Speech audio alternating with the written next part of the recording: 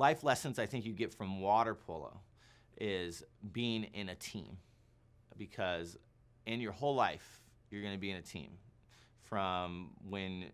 unless you're the CEO of a company, but then you're still in a team because you're running a team beneath you. And so that's one thing I always teach my kids is this is something that you're going to learn how to be structured in a team environment, because when you go into your career, you're probably going to be in a team environment. And also a huge thing is it keeps you to be able to be on time and stick to a schedule, and also be able to rely on other people and have other people rely on you, which I think is so important in this world. And number one thing is it teaches you the importance of family, because a team is a true bond, and like I said, you have to trust these people. You're with them more than your family, and it gives you